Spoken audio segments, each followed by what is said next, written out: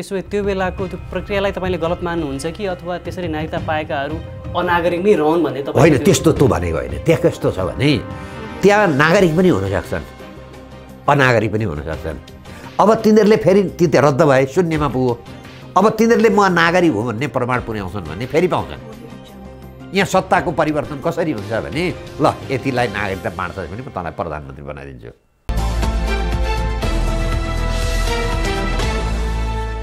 आदरणीय दर्शकवृन्द नमस्कार। कार्यक्रम लटकमा यहाँलाई हार्दिक स्वागत छ। आज लटकको विशेष श्रृङ्खला हुनेवाला छ, किन भन्दा अहिले विवादमा आएको, अझ बढी चर्चामा आएको विषय नागरिकता विवाद, त्यसमाथि आजको लटक केन्द्रित रहनेछ। भर्खरै शुक्रबार मात्र सर्वोच्चले 2058 सालमा खारिज गरिनुपर्ने 34,000 नागरिकता खारिज किन नगरिएको भनेर सरकारलाई सोधेको छ। त्यहाँभन्दा केही समय पहिला नागरिकता वितरणलाई रोक नलगाउनु भनेर त्यही सर्वोच्चले दिएको आदेशको खण्डन फेरि अस्ति भर्खर शुक्रबारको आदेशले गरेको छ। यो बिचमा अब कतिपय नागरिकहरू अनागरिक हुने हुन् कि भन्ने पनि शङ्का उत्पन्न भएको छ। यही विषयमा के कसो हो नागरिकता विवाद, कसरी सुरु भएको थियो र यसको समाधान के हो भन्ने विषयमा आजको कुराकानी गर्नका लागि मैले वरिष्ठ अधिवक्ता बाल कृष्ण न्युपानेलाई स्टुडियोमा निम्ताएको छु। स्वागत छ यहाँलाई। नमस्कार। त्यसै गरी आजको कार्यक्रमलाई अलि बढी अनुसन्धानमूलक बनाउने हिसाबले यही विषयमा विगत केही दिनदेखि रिसर्च गरिरहनु भएका कानुनका अध्येतालाई मैले पनि यो स्टुडियोमा निम्ताएको छु।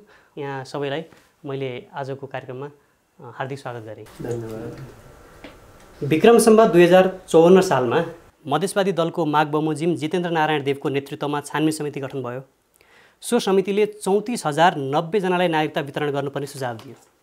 समितिको सिफारिसमा मधेसमा 34,000 नागरिकता वितरण गरियो पनि। त्यसरी नागरिकता वितरण गरिँदा त्यसको विरोधमा तपाईँ वरिष्ठ अधिवक्ता बाल कृष्ण न्युपानेले सर्वोच्चमा रिट हाल्नुभयो। कुरा प्रष्ट थियो, सरकारले निर्माण गरेको समितिको सिफारिसमा नै 34,000लाई नागरिकता दिनु भन्यो र त्यसरी नागरिकता प्रदान पनि गरियो। मेरो पहिलो प्रश्न, यसमा तपाईँको किन टाउको दुखाइ, किन त्यसका विरुद्धमा सर्वोच्चमा धाउनुभयो तपाईँ? होइन, यो नेपाली जनताले एउटा बुझ्नुपर्ने के छ भने म अलिकति अगाडिबाट भन्छु तपाईँलाई। यो नेपाललाई अथवा हाम्रो देशलाई यो नागरिकता किन यति जरुरी छ, किन यति सेन्सिटिभ हुन्छ, किन हामी बारम्बार अदालतमा जान्छौँ, त्यो कुरो पहिले बुझ्नुपर्छ। संसारमा नागरिकताको नीति भनेको आफआफ्नो देशको अनुकूल हुन्छ। जस्तो अस्ट्रेलिया, क्यानाडा, अमेरिका, त्यहाँ भूमि धेरै छ, नागरिक कम छन्। त्यसले के गर्छ भने अरू देशका नागरिक ल्याउनलाई खुकुलो नीति अपनाउँछ। जस्तो जन्मका आधार पनि दिन्छ। त्यो कोही केटी अमेरिकन केटी अथवा अस्ट्रेलियन केटीसँग विदेशीले बिहे गरौँ त्यसलाई पनि दिन्छ। त्यतिले नपुगाएर भुटानी शरणार्थीलाई पनि दिन्छ। डिबी चिट्ठाबाट पनि दिन्छ। त्यो उनीहरूको राष्ट्रिय आवश्यकता हो। हाम्रो देशको चाहिँ कस्तो छ भने हाम्रो भूमि सानो छ, हाम्रो जनसङ्ख्या धेरै छ। अहिले हाम्री नेपाली 80 लाख चाहन्छन् संसारमा रोजगारीका लागि भड्केर हिँडेका छन् 55 डिग्रीको तातोमा। हाम्रा दुईटा छिमेकी देश यति ठुला छन्, त्यो देशको 1% जनसङ्ख्या आयो भने हामी दोब्बर हुन्छौँ। त्यसैले हाम्रो देशको भूगोल, हाम्रो देशको जनसङ्ख्या, हाम्रो देशको चाहिँ तपाईँको भूराजनीतिक अवस्था हेर्दा कठोर नागरिकताको नीति लिनुपर्ने श्रेणीमा नेपाल पर्छ।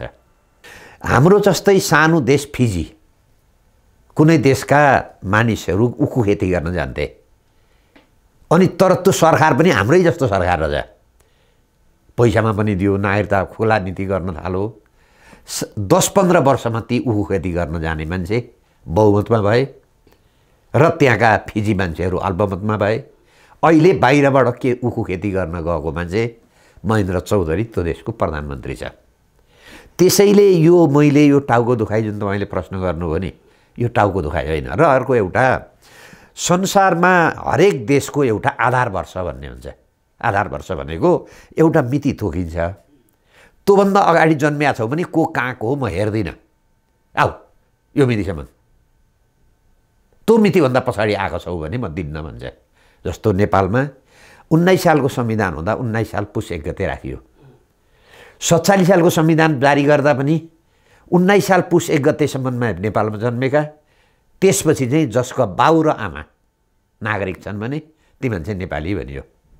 तर जब बारम्बार हामी व्यवस्था परिवर्तन गर्दै गयौँ लोकतन्त्रका नाममा, अनि हामीहरूले कट अफ इयर चेन्ज गर्दै गयौँ। जस्तो 62-63 सालको आन्दोलन भयो र हामीहरूले सामान्य समाजका मान्छेले के बुझ्छ भने संविधान सभाको आन्दोलन थियो। संविधान सभा बनेपछि कस्ता संविधानले कस्ता मान्छेलाई नागरिकता दिन्छ, कस्ता मान्छेले नागरिकता पाउँछन् पाउँदैनन् पहिले तय भएपछि ऐन बन्छ। तर बाउ बेगरको नागरिकता ऐन 2063 ल्याइयो। हामीहरूले त्यतिखेर मुद्दा हाल्यौँ। त्यतिखेर 47 सालको संविधान बहाल थियो। 47 सालको संविधानमा के लेखेको थियो? 19 साल पुस 1 गतेसम्म जन्मेको मान्छे मात्रै नेपाली भनेको थियो। तर ऐनमा के ल्याइयो? 46 साल चैत्र 23 गतेसम्ममा जन्मेको मान्छेलाई नागरिकता दिने भनियो। मुद्दा हाल्यौँ, शोकज पनि भएन। ती शोकज नगर्ने न्यायाधीश हुन् ताहिर अली अन्सारी। अहिले पनि म पब्लिकली नाम लिन्छु। अब फेरि अहिले संविधान बनाउनेतिर लाग्यो। संविधान बन्यो। संविधान बनेपछि अहिले 72 सालको संविधानको धारा 11 को 3 मा 72 साल असोज 2 गतेसम्म नेपालमा जन्मिएको र जसका बाबुले आमाले जन्मको आधारमा नागरिकता पाएका छन् ती मान्छेलाई वंशजको आधारमा दिने। हिजो 62-63 सालमा 45 लाख चाहन्छन् विदेशीले नागरिकता लिए। अब फेरि तपाईँ प्रश्न गर्नुहोला कसरी विदेशी भए? कसरी विदेशी भए भने नेपालमा 1950 को सन्धिको सुविधा लिएर हाम्रो मित्र राष्ट्र भारतका नागरिकहरू यहाँ र रोजगार गर्न पाउँछन्, बस्न पाउँछन्। भुटानी शरणार्थी पनि हाम्रामा आए, तिब्बती शरणार्थी पनि हाम्रामा छन्, बङ्गलादेशी शरणार्थी पनि हाम्रा छन्। त्यो भारतीय जुन 1950 को सन्धिको सुविधा लिएर जम्मै आउने परिवार नियोजन गरेर आएनन्। तिनीहरूले पनि नेपालमा बस्दा बच्चा जन्माए। त्यसपछि भुटानी शरणार्थीले पनि जन्माए, तिब्बती शरणार्थीले पनि जन्माए, बङ्गलादेशका शरणार्थीले पनि जन्माए। अब जन्मको आधारमा नागरिकता दिएपछि ती भारतीय अथवा तिब्बतीन अथवा बङ्गलादेशी अथवा चाहिँ तपाईँको चाहिँ उसका भुटानका शरणार्थीले नागरिकता पाए कि पाएनन्? अब अहिले यसमा के भएको थियो? अब यसमा म भन्छु। अब यो हरेक सरकारको पालामा कस्तो छ भने योभन्दा अगाडि जब जब नयाँ सरकारहरू आउँछन्, नयाँ सरकार आउँदा पहिलो ड्युटी नागरिकता बाँड्ने हुन्छ। जब यो चाहिँ तपाईँको बहुदल आउने बित्तिकै कृष्णप्रसाद भट्टराई थिए प्रधानमन्त्री, उनले कलैयामा गएर के भने 36 सालको जनमत सङ्ग्रहको लिस्टमा नाम भएका मान्छेलाई नागरिकता दिनु भने मैले रोकेँ। संविधानमा त त्यस्तो कुरो छैन। 47 सालको संविधानमा नागरिकता पाउनु त 19 साल पुस 1 गते जन्मिनु पऱ्यो, बाबुआमा नेपाली हुनु पऱ्यो, भोटर लिस्टमा नाम भएको आधारमा त नागरिकता पाइँदैन। मुद्दा गर्ने रोकिदियो अदालतले। त्यसपछि फेरि गिरिजाप्रसाद कोइरालाजी आउनुभयो प्रधानमन्त्री। अनि उहाँले के सम्झिनुभयो? ल यो जनमत सङ्ग्रहको नाम, त्यसपछि नेपालका स्कुल कलेजमा पढाएको आधारमा नेपालमा स्कुल के अरे त्यो उद्योग कल कारखानामा काम गरेको प्रमाण छ भने त्यसका आधारमा नागरिकता दिने भनेर नागरिकता नियमावली बनाउनु हो। त्यसमा पनि मैले मुद्दा हालेँ, कहाँ छ यसरी दिने? जनमत सङ्ग्रहमा अथवा स्कुलमा पढेको आधारमा अथवा कल कारखानामा काम गरेको आधारमा नागरिकता बाँड्ने त काम छैन भनेपछि मुद्दा गर्ने, अदालतले रोकिदियो। त्यसपछि 51 सालमा वामपन्थीको गृहमन्त्री वामदेव गौतम, प्रधानमन्त्री लोकेन्द्र बहादुर चन्द भएका बेलामा जितेन्द्र नारायण देवको एउटा आयोग बन्यो। त्योभन्दा अगाडि चाहिँ एउटा धनपति उपाध्यायको चाहिँ अध्यक्षतामा एउटा आयोग बनेको थियो।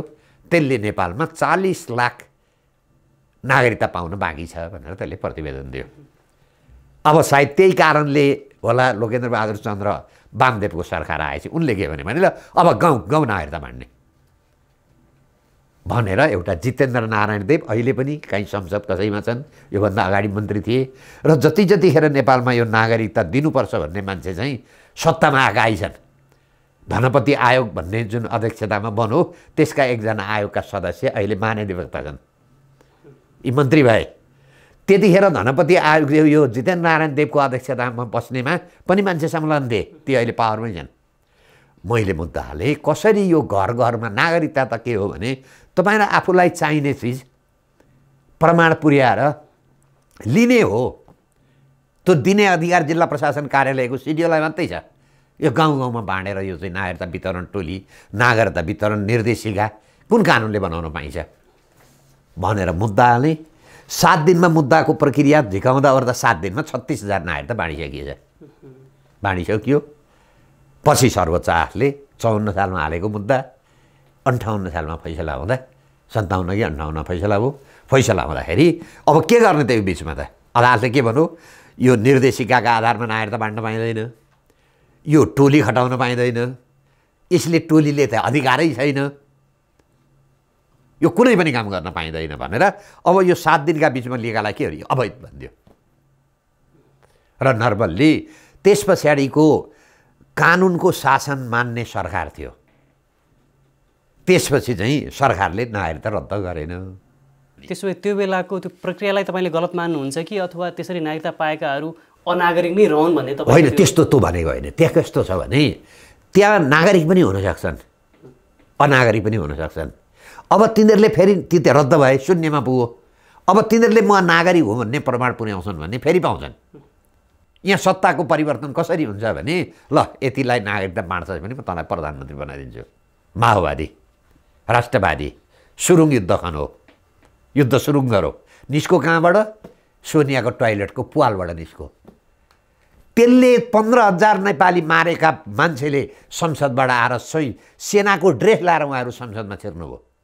उहाँहरूले पास गरेर नागरिकता ऐन 2063 ल्याएर 46 साल चैत्र 23 गते भन्नुभयो। तिनै मान्छे अहिले 72 सालको संविधान जारी गर्दैछन्।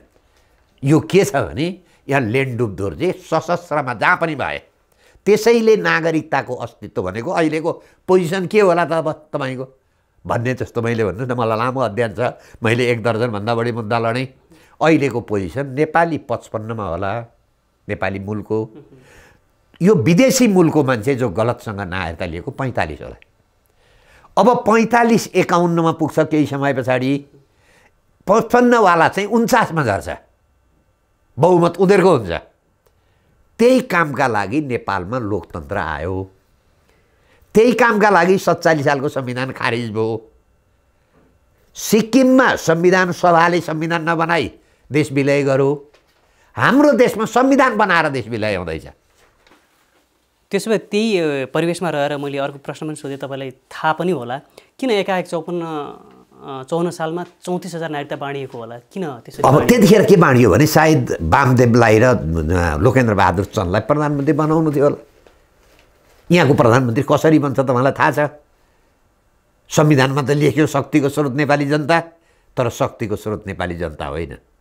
शक्तिको स्रोत 12 मध्ये दिल्ली सम्झौता, 12 मध्ये दिल्ली सम्झौता गर्ने देश। सानो कुरो भयो, हाम्रा नेता दिल्लीमा बिरामी भएर जान्छन्। किन बिरामी हुन्छन्? राजनीति बिरामी हुन्छन्। जे हालत नेपालको सिक्किमको भयो, जे हालत तपाईँको फिजीको भयो, त्यस पछाडिको हालत अब नेपालीको हो। र भोलि दुःख पाउने नेपालीले हो। र अहिले यो नागरिकता बाँडेपछि पहिले तराईवाला चाहिँ उताका मान्छेलाई अनुहार मिलेका आधारमा नागरिकता दिने अलिकति कम बुझेका थिए। जब अस्ति अहिले मुद्दा हालेपछि तराईका धेरै मान्छेले मलाई फोन गरे, नेउपानेजी बडा राम्रो गरिदिनु भयो है, अहिले त हामीहरूलाई यो लोकतान्त्रिक नागरिकले विस्थापित गर्न थाले, हामी कोही पनि चिन्दैनौँ। त्यति सङ्ख्यामा नागरिक आए यहाँ। पटनासम्मका मान्छे नागरिक छन् र अर्को नागरिकता अहिले लिनुपर्ने दुईवटा कारणहरू छ। एउटा, अब तपाईँले प्रश्न गर्नुहोला भारतीयहरू किन यहाँ नागरिकता लिएर जान्छन् त, किन जरुरी छ भन्दाखेरि उनीहरूको यहाँ चाहिँ वैदेशिक रोजगारमा जान सजिलो रहेछ नेपालबाट, भारतबाट भन्दा। नेपाली भएर चाहिँ विदेशमा काम गर्दाखेरि सजिलै काम पाइँदो रहेछ। भारतीयलाई भन्दा नेपालीलाई अलिक बढी इमान्दार छ भन्दो रहेछ। 1 अरब 20 करोडसँग प्रतिस्पर्धा गर्नुभन्दा 3 करोडसँग प्रतिस्पर्धा गर्न सजिलो भयो नि। र तपाईँलाई कति थाहा छ, तराईतिर उसले जस्तो भन्नुहोस् न, तपाईँको भारतको केटाले नेपाली केटी बिहे गर्दाखेरि के शर्त राख्छ भने कि दाइजो चाहिन्छ, तिमी दाइजो दिन सक्दैनौ भने नागरिकता बनाइदेऊ। तराईमा आम प्रचलन छ। अनि त्यो ज्वाइँलाई यहाँको ससुरोले, केटीको बाउले छोरो बनाएर नागरिकता दिन्छ। त्यति भएपछि पैसा दिनु पर्दैन, तिलक दिनु पर्दैन। महत्त्व त रहेछ। त्यसो अहिले वास्तविक नेपालीहरू अल्पमतमा परिसके। तराईतिर त अल्पमतमा परिसके। गत चैत्र 19 गते गृह मन्त्रालयले परिपत्र जारी गरेर नागरिकता सम्बन्धी कानुन बनाउन संसदमा ढिलो भएको हुनाले अङ्गीकृत नागरिकलाई परिपत्रका आधारमा वंशजको नागरिकता प्रदान गर्न सर्कुलर जारी गर्यो। गृह मन्त्रालय किन यति हतार भएको? अब सायद त्यसभन्दा पहिले भारतका परराष्ट्र सचिव यहाँ आएका थिए। यो निर्णय 12 बुँदे चाहिँ लिखित चाहिँ आयो, अलिखित थियो होला नि त्यो। त्यो अलिखित अन्तर्गत हो। अनि यो परिपत्रका आधारमा अङ्गीकृत नागरिकता दिन मिल्छ कि मिल्दैन? मिल्दैन, हामीले मिल्दैन भनेर राख्यौँ अदालतमा। अदालतमा सिङ्गल बेन्चले आदेश दियो। डिभिजन बेन्चमा आउँदा पार्टीका कार्यकर्ताका न्यायाधीश कहाँमा राखेर त्यो मुद्दामा अन्तरिम आदेश जारी भएन। र अब के प्रश्न उठिरहेको छ भने अदालतमा राजनीतिक नियुक्तिका आधारमा पार्टीका मान्छे किन आउँदा रहेछन् त? यो प्रयोजनका लागि आउँदा रहेछन्। यो प्रश्न एकछिनमा सल्भ गरौँला। त्यसपछि यो मुद्दा अदालतमा गयो। केही दिन अगाडि मात्र गृह मन्त्रालयले गरेको सर्कुलर अनुसार नागरिकता वितरण नरोक्नु भन्ने सर्वोच्च अदालतले आदेश दियो। न्यायाधीश द्वय हरिकृष्ण कार्की र बम कुमार श्रेष्ठको संयुक्त इजलासले गृह मन्त्रालयको सर्कुलर नागरिकता वितरण नरोक्नु भनेर आदेश दिएको थियो। सर्वोच्चले किन यस्तो आदेश दियो? यो आदेश पछाडि नेपालमा कानुनी शासन भन्ने सिद्धियो। उदाहरणका लागि संसदमा ऐन बनाउन विधेयक पेश भएको छ। विधेयक विचाराधीन हुँदाहुँदै ढिलो भयो पास गर्न। अब म चाहिँ नागरिकता दिइहाल्छु भनेर भोलि मलाई चाहिँ सिक्किम बनाउने प्रस्ताव संसदले पास गरेन, परिपत्रबाट पास गरिदिने, सिक्किम बनाइदिने भन्ने निर्णय गर्छ। त्यसमा मुद्दा लिएर गयो भने हाम्रा पार्टीका न्यायाधीश आएर यस्तै फैसला गर्छ। यसको पछाडिको कारण के हो भने नेपालमा संसदको औचित्य सिद्धियो। अब सर्वोच्च अदालतका न्यायाधीश द्वय हरिकृष्ण कार्की र बम कुमार श्रेष्ठले कानुनसङ्गत नभएको परिपत्रलाई किन सदर गरे? अब उहाँले किन गर्नुभयो त उहाँको कुरो? किन भन्दा सर्वोच्च उहाँ त राजनीति नियुक्तिबाट आउनुभएको एकजना मान्छे। किन राजनीति नियुक्तिबाट अदालतमा आउँदा रहेछन्? यसको परिणाम थाहा भयो। हरेक ठाउँमा आफ्ना मान्छे, पार्टीका मान्छे छिराइराख्ने। हिजो 36सम्म सर्वोच्च अदालतमा राजनीति नियुक्तिका न्यायाधीश आएका थिएनन्। मैले 1 दर्जन मुद्दा लडेँ 47 सालको संविधान हुन्जेली। टनकपुर मुद्दा अदालतले जितायो। त्यसपछि चाहिँ तपाईँको नेपालमा अख्तियार दुरुपयोग अनुसन्धान आयोग ऐन आएको थियो। त्यसमा मन्त्रीलाई, संसद सदस्यलाई, राजदूतलाई कसैलाई पनि कारबाही गर्न नपाउने प्रावधान थियो। अख्तियारले कारबाही गर्न आँटो भने मन्त्री परिषदले निर्णय गरेर लेखिदियो, ल यसलाई कारबाही नगर भन्नु भने रोकिनु पर्थ्यो। मैले मुद्दा गरेर 5 कि 6वटा दफा सर्वोच्च अदालतले बदर गर्यो। अर्को एउटा ऐन आएको थियो 48 सालमा, श्रम ऐन 2048। त्यसमा के लेखिएको थियो? नेपालमा रोजगार गर्दा विदेशीले पनि दरखास्त हाल्न पाउने, नेपालीले प्राथमिकता मात्रै पाउने। मैले भने विदेशीसँग नेपालीले कसरी प्रतिस्पर्धा गर्छ? त्यसो भए त नागरिक भएको त अर्थै रहेन।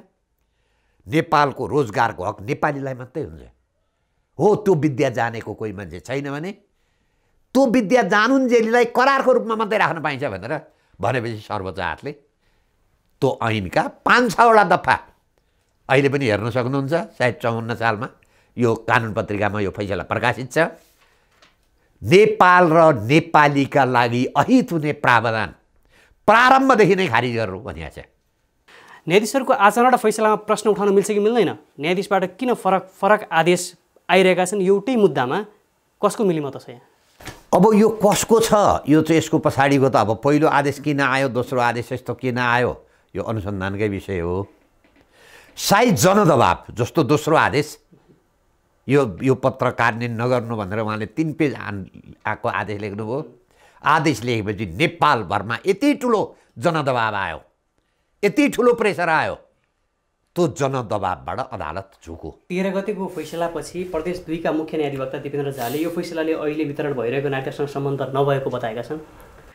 साँच्चै यो अहिले गृह मन्त्रालयले सर्कुलर जारी गरेर बाँडीको नागरिकतासँग सरकार राख्छ कि राख्दैन फेरि भन्नुहोस्? किन भन्दा प्रदेश नम्बर 2 कोले अब यो जमेको 12-19 को परिपत्र रोकेपछि यो चाहिँ तपाईँको रोक्नुपर्छ। तर जुन दोस्रो आदेश अन्तरिम आदेश जारी भएन त्यसको पनि म माथि लाँदैछु। त्यो फेरि अर्को निवेदन दिन पाइन्छ। त्यो मुद्दा पनि म फेरि लान्छु, सायद भोलि अथवा पर्सि जान्छु। र मलाई देशभरका 77 जिल्लाका जिल्ला प्रशासन कार्यालयका सिडिओ साहेबलाई के अनुरोध गर्छु भने यो चाहिँ तपाईँको चाहिँ यो 76-1-19 को के 75-12-19 को परिपत्र रोक्नु भनेपछि त्यो परिपत्रलाई सिरानी हालेर नागरिकता दिन पाइँदैन। त्यसो भए नागरिकता दिइसकेका बाँडिसकेका नागरिकताको अब के हुन्छ? त्यसो भए अब त्यो छानबिन गर्नुपर्छ, रद्द गर्नुपर्छ, सिधा कुरो छ। अब यति मात्रै होइन, हामी त 19 सालदेखि एउटा उच्च स्तरीय नागरिकता आयो। त्यसो भए यही विषयमा केही आफ्ना प्रश्नहरू जिज्ञासाहरू राख्नका लागि आज हामीसँग यही विषयमा केही अध्ययन गर्नुभएका अध्येताहरू हुनुहुन्छ। मैले सुरु समृद्ध खरेलबाट गरेँ। सरले कुरा निकै गहिरो कुराहरू गर्नुभयो। यसमा नीतिगत कुराहरू हामीले धेरै गऱ्यौँ। कस्तो संविधान हुनुपर्थ्यो, कस्तो प्रावधानहरू हुनुपर्थ्यो, तर हामीसँग त संविधान त यही छ, जे भने पनि जबसम्म फेर्दैनौँ। अनि तपाईँका 3वटा रिट निवेदन मैले अहिले सम्झिरहेको छु। पहिलो 54 सालमा 58 सालमा फैसला गरिएको दोस्रो रिट निवेदन हो, जसको अहिले एकदम व्यापक चर्चा भइरहेको छ।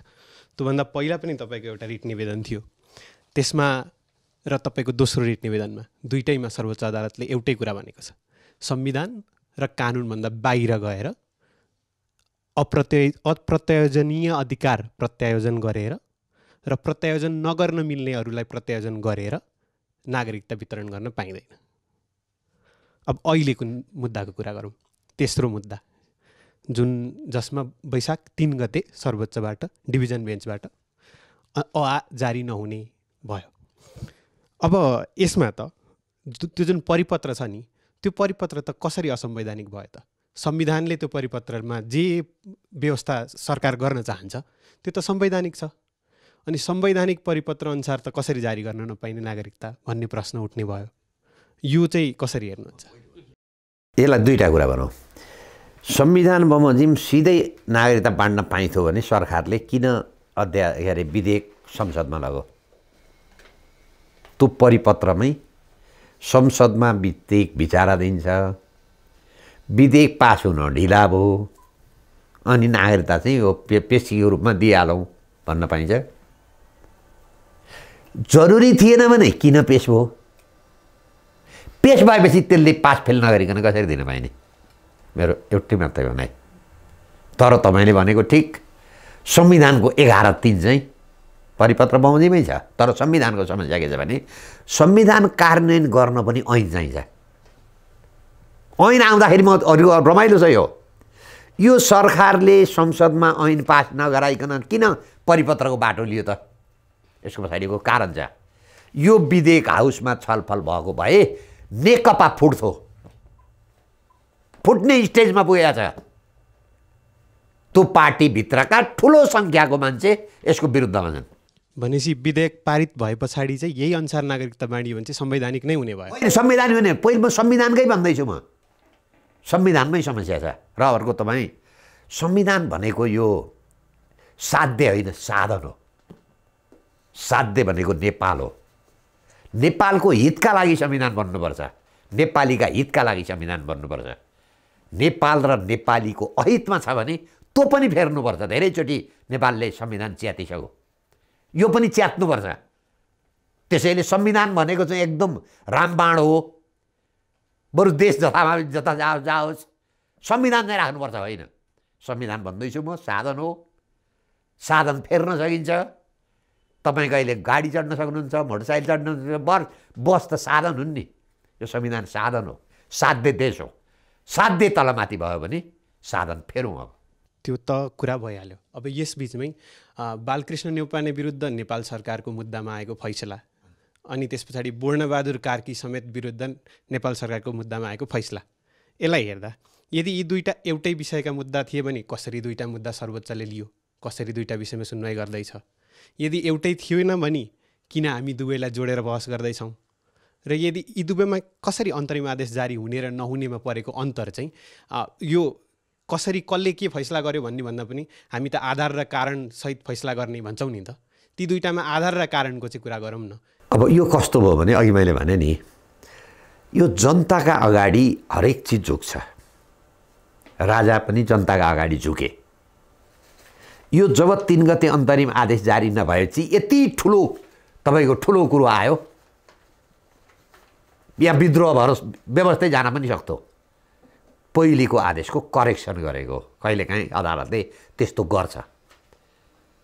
पहिलेका पनि एउटा फैसला गर्छ, फेरि अर्को गर्छ, फेरि माथिल्लो बेन्च जान्छ, करेक्सन भएका उदाहरण छन्। यो दोस्रो आदेश भनेको पहिलो आदेशको करेक्सनको आदेश हो। त्यसैले अघि मैले भने नि, अदालत मात्रै जम्मै होइन, देश हो ठुलो कुरो। जुन यो छानबिनको कुरा उठाउनु हुँदै थियो, यो बडो महत्त्वपूर्ण, जटिल र एकदम रोमाञ्चक पनि छ एक हिसाबले। छानबिन गर्न सके त बडो गजब हुन्थ्यो होला। म केही वर्ष अगाडि आसाम पुगेको थिएँ, भारतको आसाम। त्यहाँ त्यसै गरी छानबिन गरिँदै थियो नागरिकताहरू, र त्यहाँ केही वास्तविक नागरिकहरू छानबिनको नाममा त्यतिखेर जो शक्तिमा हुन्थे तिनीहरूबाट साँच्चै नागरिकता पाएकाहरूको पनि नागरिकता खोसिँदै थियो छानबिनको नाममा, र केही अनागरिकहरूले फेरि नागरिकता पाउँदै थिए। यो सन्दर्भ किन पनि महत्त्वपूर्ण छ भने हाम्रोतिर अर्को पनि एउटा विकृति छ। तपाईँले भारतीय मूलका अनागरिकहरूले नागरिकता पाइरहेको भन्दै गर्दा त्यही भारतीय मूलको मान्छे तर नेपाली भाषी छ भने उसले सजिलै नागरिकता हिजो पनि पाउँदै थियो, आज पनि पाउँदैछ, र सायद भोलि पनि पाउनेछ। जबकि नेपालमै जन्मेको, उसका पुस्तौँदेखि नेपालमै बसेका, मैले चिनेकै हुन् दुवै उदाहरणका मान्छेहरू। एउटा मान्छे आसामबाट, दार्जिलिङबाट, सिक्किमबाट आउँछ, भोलिपल्टै नागरिकता पाउँछ। अर्को मान्छे पुस्तौँदेखि नेपालमा जन्मेको हो, उसले चाहिँ नागरिकता पाउँदैन, किनभने ऊ माथि शङ्का गरिन्छ। अब भोलि छानबिन आयोग बनाउँला, अहिले त उसले नागरिकता पाउँदैन भने हिजो त्यसरी पाएका सही नागरिकहरूको पनि खारेज हुने कति सम्भावना रहन्छ। पहिले यसलाई आधार वर्ष तय गर्नुपर्छ। एकचोटि आधार वर्ष तय गर्ने बित्तिकै 19 साल पुस 1 गतेसम्ममा नेपालमा जन्मिएको, त्यसपछि बाउ र आमा नागरिक भएको, सजिलो छ हिसाब। अहिले नेपाली भारतमा गएर जन्मेर 1950 पछाडि नागरिकता पाइन्छ? पाइँदैन। र फेरि कहिलेकाहीँ कस्तो हुन्छ भने राज्यको अधिकार र व्यक्तिको अधिकारको द्वन्द्व भयो भने, बाजो भने, त्यहाँ राज्यको अधिकारले प्राथमिकता पाउँछ। हाम्रो बोल्ने स्वतन्त्रता छ, राज्यले त्यो स्वतन्त्रता कटेल गर्न सक्छ। कोही 2-4 मान्छेले नागरिकता नपाएको अन्याय पर्न सक्छ, त्यसलाई केस बेसिसमा त्यसको समस्या समाधान गर्नुपर्छ, तर ढोका खोलेर होइन। ढोकामा रखवाली पाले राखेर। अहिले चाहिँ के गरियो, जस्तो म तपाईँलाई उदाहरण अहिले दिउँ, नेपालमा को केटी पटनाको केटासँग बिहे गरी भने त्यो केटाबाट जन्मेका छोराछोरी हाम्रा नागरिक हुन्छन्। एउटा घरमा छोरीको छोरो पनि नाति पनि राख्ने, छोराको छोरो पनि नागरिकता राख्ने, एउटै घरमा राख्ने देश चल्छ। यसै गरी हसिनालाई पनि आफ्ना केही प्रश्नहरू छन् भने जुन हिजो अन्तरिम आदेश आयो नि, त्यो 34,000 36,000 कति नागरिकता दिएको थियो 2054 सालमा, त्यही नागरिकहरूका सन्तानलाई चाहिँ अहिले नागरिकता नदिनु भन्ने अन्तरिम आदेश चाहिँ आयो नि, त्यो त्यतिखेर नागरिकता पाउने त साँच्चै नेपालका नागरिकहरू पनि थिए होला नि त।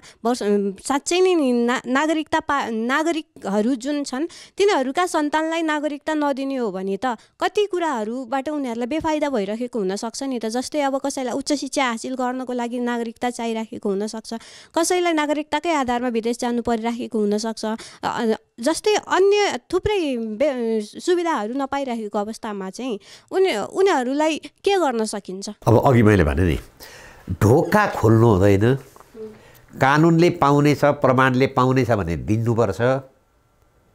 तर एउटालाई फल्ने समस्या बरु मलाई पनि अहिले अमेरिका बस्ने इच्छा थियो, म नागरिकता पाउँछु पाउँदिनँ नि, इच्छा भएर पाइँदैन। मैले प्रमाण पुर्याएँ, म अमेरिकाको नागरिक हुने मैले आधार पुर्याएँ भने कति लाख डलर लिएर गयो भने चाहिँ पैसा लिएर जाने बित्तिकै नागरिकता दिन्छ अरे। इच्छाले पाइने होइन नागरिकता, प्रमाण पुर्याएर भइन्छ। भोलि भन्नु न, त्यो संसारका मान्छे नेपालमा आएर इच्छा जाहेर गरे नागरिकता पाउने, हामी कहाँ जाने? विदेशीहरूले नागरिकता पाए, धेरै लाखौँ लाख विदेशीहरूले नागरिकता पाए भन्नुभएको छ होइन। त्यस्तै हाम्रो नेपालमा चाहिँ वंशजको नागरिकता पाउने हैसियत भएका तर उनीहरूसँग चाहिँ प्रमाण पुर्याउन नसक्ने क्षमता भएको, जस्तै उनीहरूसँग कुनै पनि सरकारी कागजहरू नभएको, जग्गा धनी पूर्जा नभएको, अन्यथा त्यस्तै सरकारी कागजहरू केही नभएको व्यक्तिहरू छन् होइन। पुर्खौँदेखि नै नागरिकता पाइरहेका छैनन्, पुस्तौँ पुस्तादेखि नै होइन। त्यस्ता व्यक्तिका सन्तानहरू र तिनीहरूले पनि नागरिकता पाउन नसकेको अवस्थामा चाहिँ उनीहरूको समस्यालाई कसरी हेर्न सकिन्छ? हो, त्यस्तो मान्छे हुनसक्छ, तर त्यस्तो मान्छेको बहानामा बाहिरको त आइरहेको छैन। हो, त छनौट गर्नुपर्छ। त्यही छनौट गर्नको लागि केही न केही आधार हो, तर केही त त्यो चाहिँ सरकारको इमान्दारितामा भर पर्छ। त्यस्तो छ भने अङ्गीकृत दिन सकिन्छ त्यसलाई। त्यस्तो छ भने चाहिँ बाउको ठेगान नलागेको भनेर दिन सकिन्छ। त्यसो भए हजुरको मतलब यो प्रमाण पुर्याउन सक्ने क्षमता नभएकाहरू चाहिँ नागरिकता नै नपाउने होइन त उनीहरूले पुर्याउनु पर्यो। अब कस्तो भन्नु न तपाईँको हो, अब त्यसले जसले पुर्याउन सक्दैन त्यसको के औषधि छ, जसलाई त्यसको अन्दाज के गरौँ भने त्यसलाई चाहिएको रहन्छ। त्यसैले मेरो भनाइ यो नागरिकता बाँड्ने होइन, नागरिकता प्रमाण भएको प्रमाणित गरेको लिने।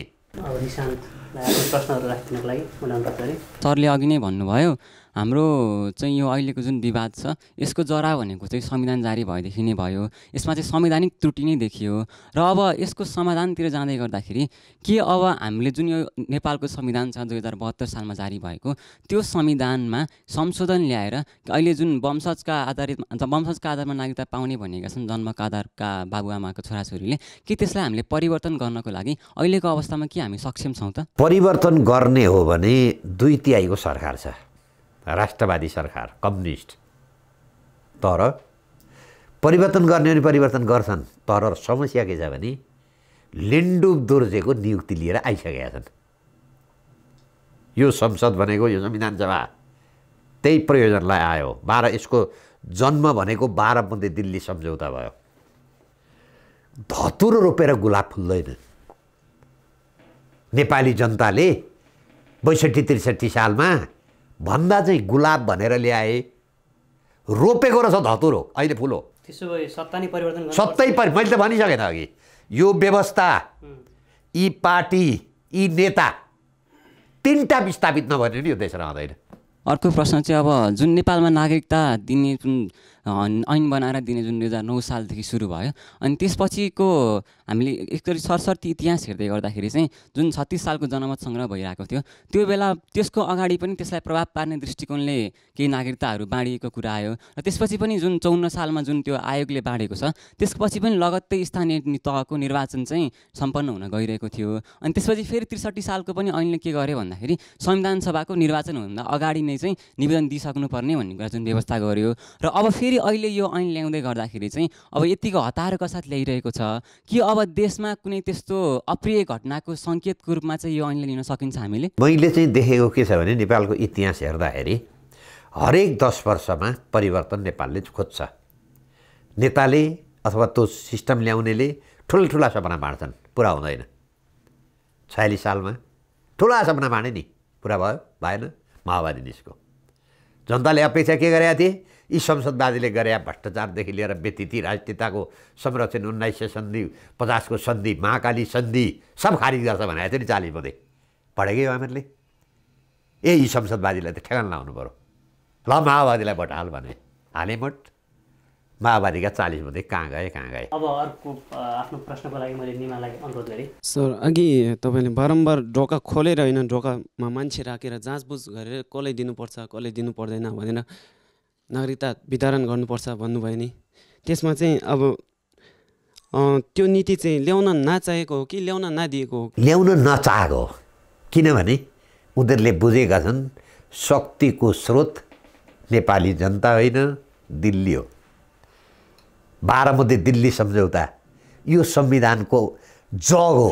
अहिलेको व्यवस्थामा भएका जति पनि व्यक्तिहरू छन् सबै खतम छन् भने तपाईँ देखाउनु भयो त परिणाम आयो? एक पनि ठिक छैन, एउटा पनि ठिक छैन। अर्को प्रश्नको लागि मैले विवेकलाई अनुरोध गरेँ। मेरो प्रश्न चाहिँ के हो भने तपाईँले कुरा गर्नुभयो हामीले यो छानबिन गर्नका लागि सशक्त आयोगको परिकल्पना गर्नुपर्छ भन्नुभएको छ र हालै यो जुन वैशाख 4 गते जुन एउटा अन्तरिम आदेश जारी भयो अदालतबाट, जसमा 12मा 119 जना, पर्सामा 200 जना, सिराहामा 270 जना, यसै गरी झापामा त झन् 21 गतेसम्मको लागि टोकन समेत बाँडिरहेका छन् नागरिकता लिनका लागि। हो, यो सशक्त आयोगको जुन एउटा छानबिनको लागि परिकल्पना गर्नुभएको छ, यो जुन परिकल्पना गरेको आधारले यो जुन लिइसकेको नागरिकतालाई कसरी रद्द गर्न सकिन्छ? एउटाले अर्का जग्गा पूर्जा लिन सक्छ नि, पछि त्यो जग्गा कसको हो भन्ने तय भएपछि प्रमाणबाट त्यसको पूर्जा रहने कि नरहने तय भइहाल्छ नि, यो ठुलो कुरै छैन। तर त्यसका लागि कानुनी बेस बनाउनु पऱ्यो। कानुनी बेस भनेको 47 सालको संविधानको नागरिकताको प्रावधान पहिले बहाली गर्नु पऱ्यो। 47 सालको संविधान भनेको काङ्ग्रेस, कम्युनिस्ट, माओवादी जम्मैले बनाएको संविधान हो। त्यो संविधानमा एकचोटि संशोधन नभइकन मृत्युवरण गर्नु पर्यो केही भन्ने गर्छन्। यही नागरिकताको प्रावधान दरबारले स्वीकृत नगरेका कारणले वीरेन्द्रको वंशनाश हो भन्ने मान्छे पनि छन्। त्यसैले पहिले मेरो भनाइ पहिले नागरिकताको नीति ठ्याक्क तय गरौँ। हाम्रो देश कुन श्रेणीको नागरिकताको नीति अपनाउने देश हो त्यो तय गरौँ। त्यो नीति तय गरेपछि त्यो नीतिको आधारमा हेरौँ न, सिद्धिहाल्छ नि। हाम्रो अस्ट्रेलिया अमेरिका र क्यानाडाको नीति अपनाउने देश होइन, हाम्रो कठोर नीति अपनाउने पर्ने श्रेणीको देश हो। अहिलेको यो इस्यु आइरहेको छ त्यो इस्युले गर्दा चाहिँ महिला अधिकार कर्मीहरूले चाहिँ नागरिकता सम्बन्धी विषयमा लैङ्गिक समानता हुनुपर्ने जुन कुरा उठाइरहेका छन्, जस्तो कि नेपाली पुरुषले चाहिँ आफ्नो छोराछोरीलाई नागरिकता दिनुपर्ने, तर नेपाली महिला चाहिँ विदेशी नागरिकसँग बिहे गरिसकेपछि उसको छोराछोरीले भनेको नेपालका लागि भान्जा भान्जीले पनि पाउनुपर्ने भन्ने कुरा उठाइएको छ। अहिले उहाँहरूको आन्दोलन बनोबनी पाइरहेको छ। भान्जा भान्जी भने नि अघि मैले उदाहरण दिएँ नि, जनकपुरकी केटी पटनाको केटासँग बिहे गर्यो भने त्यसले यहाँ नागरिकता पाउँछ। कुन प्रावधानले पाइरहेछन्? अहिले नागरिकता ऐन 2063 छँदैछ नि त। आमाका नाम, आमा नेपाली, नेपालीको छोराबाट बच्चाबाट जन्मिया नागरिक अमेरिकैका पाउँछन्। नागरिकताको नीतिलाई कि वंशको आधारमा जानुपर्छ, एउटालाई आधार मान्नै पर्यो, कि छोराको आधारमा जाउँ कि छोरीको आधारमा जाउँ, दुईटै कुरो चाहिँ हुन सक्दैन। त्यसैले एउटा नीति अहिलेसम्म भएन, यो कुरो नीति तय गरौँ। तर जबसम्म अघि मैले भने यी तीनटा चिज रहन्छन् यो नीति बन्दैन। कार्यक्रमको करिब अन्त्यमा आइसकेका छौँ, समय पनि धेरै लामो भइसकेको छ। तपाईँको रेटमाथि फैसलाका केही लाइन पढ्न मन लाग्यो मलाई। 2058 सालमा भएको थियो। न्यायाधीश श्री लक्ष्मणप्रसाद अर्याल, माननीय न्यायाधीश श्री गोविन्द बहादुर श्रेष्ठ, माननीय न्यायाधीश श्री केदार प्रसाद गिरी, मलाई नाम पनि लिन मन लाग्यो त्यो बेलाको यो फैसलाको देखेर। यसमा के भनिएको छ भन्दा नागरिकता सम्बन्धी विषय मुलुकको राष्ट्रियतासँग गाँसिएको अति नै संवेदनशील विषय भएकोले अब उपरान्त नागरिकताको प्रमाणपत्र प्रदान गर्दा संविधान, ऐन, नियम तथा यस अदालतबाट प्रतिपादित सिद्धान्तअनुसार विद्यमान संवैधानिक एवं कानुनी व्यवस्थाको परिधिभित्र सीमित रही नागरिकताको प्रमाणपत्र प्रदान गराउनु भन्ने यो फैसला त्यो बेलाको भएको रहेछ। मैले कोट मात्र गरेँ। अन्त्यमा अब कार्यक्रमको करिब अन्त्यमा तपाईँको अन्तिम जिज्ञासा लिएर कार्यक्रमलाई हामीले बिट मार्छौँ। अन्त्यमा यस विवाद खडा गर्न 2054 सालमा अधिकार नै नभएको निर्देशिका बनाइयो, अधिकार नै नभएको एउटा टोली बनाइयो, अनुगमन समिति खडा गरियो र बटाबट नागरिकता बाँडियो। आज फेरि पनि अधिकार नै नभएको गृहमन्त्रीले गैरकानुनी परिपत्र जारी गरे। तथ्य उस्तै छन्। नागरिकता बाँड्ने सवालमा राजनीतिकहरूबाट कानुन मिच्ने काम 2049 सालमा पनि भयो, 54 सालमा पनि भयो र आजको 75 सालमा पनि भयो नै। नेताहरूले यस्तो बवन्डर किन मचाइरहेका छन्? यस्तो किन भइरहेको छ? नागरिकता बाँड्ने सवालमा यसरी कानुन मिच्ने नेताहरूलाई सजाय दिन मिल्छ कि मिल्दैन? अहिलेको सर्वोच्च अदालत यस्ता मुद्दाहरूलाई कानुनको शासन स्थापना हुने गरी व्याख्या गर्न आजका दिनमा सक्षम छ कि छैन? मैले किन भन्दैछु भन्दा त्यो बेलामा त गरे, सर्वोच्च अदालतले गरे, कानुन बमोजिमै गरे, तर आज त्यो अवस्थामा फेरि सर्वोच्च अदालत सक्षम छ कि छैन? 47 सालको संविधान हुँदाखेरि मैले मात्रै 1 दर्जन मुद्दा लडेँ। तपाईँ रेकर्डमा हेर्न सक्नुहुन्छ। हरेकचोटि कोसिस भयो, खालखालका कोसिस भए, तर संविधान राम्रो थियो, मैले अदालतबाट रोक्न सक्षम भएँ। त्यसपछि सायद जसलाई यो नागरिकता चाहिएर यो देश सिद्ध्याउनु थियो त्यसले के निर्णय गर्यो भने अब यो संविधान हुन्जेली नेपालमा नागरिकता लिन सकिँदैन, अदालतले रोकिदियो। नरहे बाँस नबजे बाँसुरी, बाँसै सिद्ध्याइदिउँ। बाँस सिद्ध्याइदिएपछि बाँसुरी बज्दैन। अनि माओवादीको नेपालमा जन्म भयो। माओवादीको जन्म त्यही कारणले भयो। माओवादी दिल्लीबाट आएपछि यो जम्मै काम भयो। अहिले पनि त्यही काम हुँदैछ। लेन्डुप दोर्जेले पनि त अर्कै भनेको थियो नि जनतालाई, त बिलाए त गरे नि देश लगेर। त्यसैले यी मान्छेबाट यो अपेक्षा छैन। अदालतको के समस्या छ भने अदालत कानुन हेर्नुपर्छ, अदालतले संविधान हेर्नुपर्छ। संविधान सिद्ध्याइसकेका छन्। अब यो संविधान हुन्जेली अस्ति यो दोस्रो आदेश गरौँ, धेरै गरौँ अदालतले। त्यसका लागि म धन्यवाद दिन्छु। जबसम्म संविधान राख्नुहुन्छ अदालतबाट अब यो सम्भव छैन। ल अहिले त रोकियो, कानुन त बन्छ, फेरि जान्छ। हवस् त, कार्यक्रममा आइदिनु भयो, यहाँले समय दिएर आफ्ना विचारहरू हामी माझ राखिदिनु भयो, यसको लागि धेरै धेरै धन्यवाद। धन्यवाद। आदरणीय दर्शकबिन, कार्यक्रम लटकको आजको श्रृङ्खला यहीँ सकिएको छ। फेरि अर्को श्रृङ्खलामा उपस्थित हुने नै छौँ। तबसम्मका लागि बिदा दिनुहोस्। नमस्कार।